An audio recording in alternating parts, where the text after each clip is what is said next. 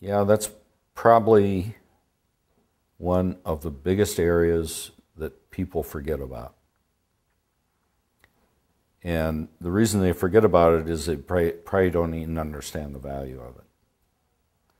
Because having a family meeting, and there I strongly suggest having a family meeting that's moderated or facilitated by someone, an outsider, who's truly independent.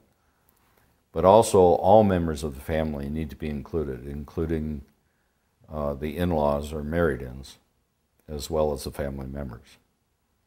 And a lot of times, owners of family businesses don't even want to think about the problems that can solve, that can raise by having everyone there, because they look at their company as being very private.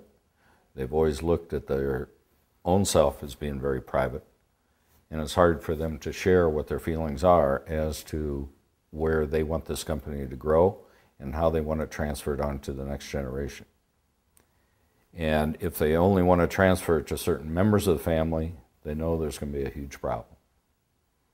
So rather than face it and talk about it, they ignore it until the will is read. Then the whole family finds out that it went to a few and not all. And it's much better to talk about that ahead of time. And family meetings is probably the best way to communicate what's going on in the business as far as succession.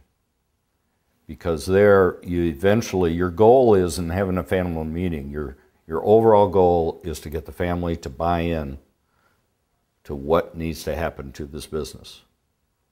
Then you can tell the board members and the top management team or all the employees what's going to happen so that they can run the company in that fashion. Because that gives the board members then good information so that they can then direct the president and the management team on how to operate this company.